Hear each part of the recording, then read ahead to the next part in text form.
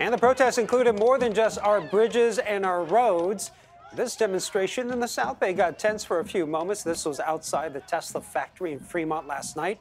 Protesters caravaned there, part of a nationwide day of action, demanding a ceasefire in Gaza and an end to all U.S. aid to Israel. I see so many people I know that just keep going back to their daily life because they don't want to deal with it. We're just going to keep saying, no, we're still here. You know, you can't just turn your eye away from this.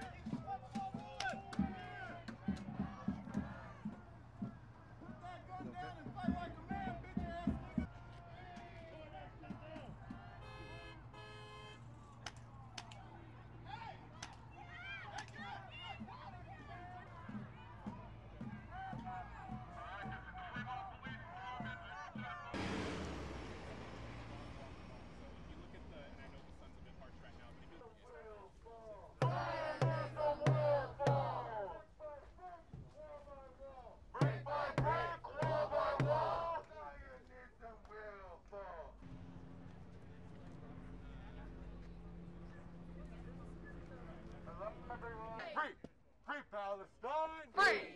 Free Palestine! Free Palestine! Free Palestine! We'll be free! From the sea to the river! From the sea to the river! Palestine will live forever! I think ultimately everybody just wants to go home and live in peace, and that's all we're here fostering. This blockade is not to be targeting the employees. Our employees here are going to be safe. We want nothing to do with that. This is mainly just to force the economic blockade and show that we are not going to be complicit with genocide wherever it may be. Well, yesterday you might have been caught up in this. Hundreds of protesters shut down these major Bay Area arteries, 880 in Oakland and the Golden Gate Bridge, all to draw attention to the war in Gaza. Some even used chains and barrels filled with concrete to block the road. We asked one of the protesters on 880 about their message yesterday. They want to say that they're condemning what's happening and what Israel's doing, saying they want Israel to be nicer and kill fewer civilians. At the same time, they are giving them bombs and money.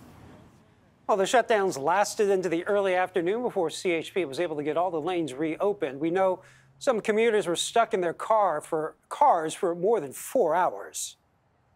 At the beginning I was kind of afraid. I didn't know what was going on. You know, I was afraid for my life. This is not fair for, you know, a lot of people. They going to work, you know, they're trying to, you know, make some money, and look what happened.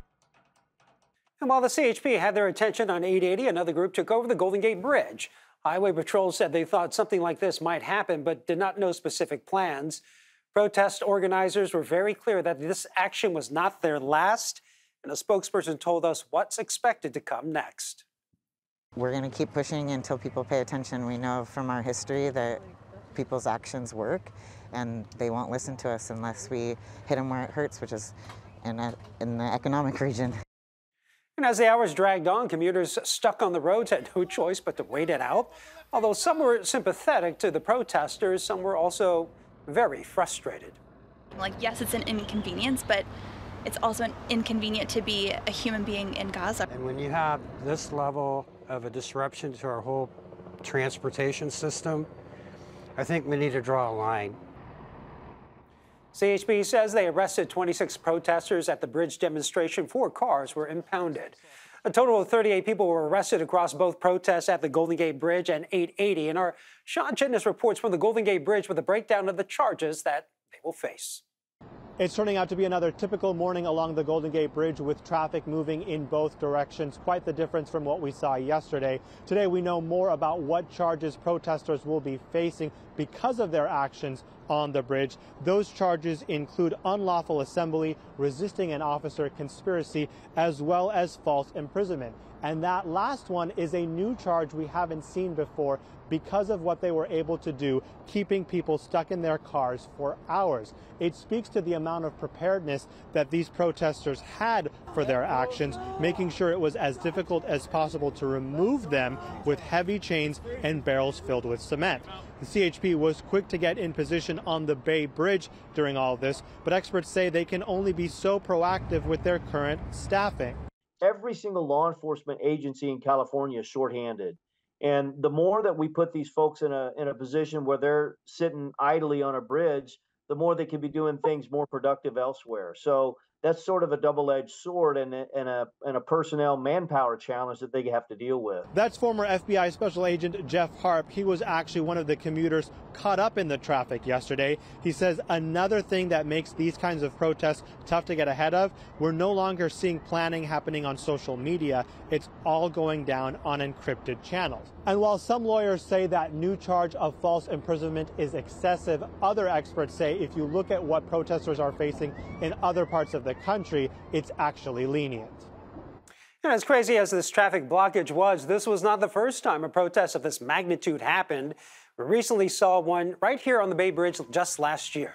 This was the scene on the Bay Bridge in November, protesters calling for a ceasefire in Gaza. This as President Joe Biden and other world leaders were in the Bay Area for the APEC summit. It lasted for several hours. And that's the so-called Bay Bridge 78. They were met with cheers as they walked out of a San Francisco courtroom, avoiding jail time. This was back in March and getting a deal to do community service and pay restitution.